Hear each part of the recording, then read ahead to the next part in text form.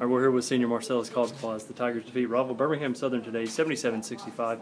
Marcellus finished with a career-high 20 points on 8 of 9 shooting. He was perfect from outside, was 1 for 1, and he was also 3 for 4 from the free throw line. Marcellus, first of all, talk about a big win today against Birmingham Southern. Birmingham Southern they're a good team. As long as I've been here at Sewanee, they've been one of the better teams in the conference.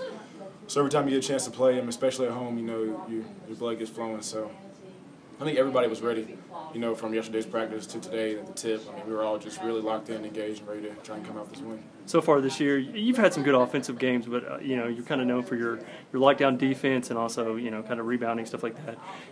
How were you able today to get your offensive game going as well? Just like I said, this is a game that we all you get ready for. Your blood gets flowing, and I came out. I had some success in transition game, getting to the cup. I hit my first couple mid-ranges, so I just kind of started feeling it. I knew we needed easy buckets inside, so I just took what came to me, and luckily I was able to hit them. Last thing, a big thing is we're now 3-0 in the conference. All wins at home now.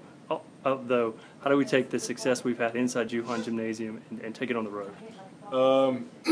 The effort has to take a couple steps higher. This whole week we've got to get ready for center. Even though we got a game Tuesday, conference play is the most important. So we've got to make sure that all week we have just sustained energy, sustained effort, and keep it, just one notch up to go to win on the road. Perfect. Well, thank you, Marcellus. Thank you.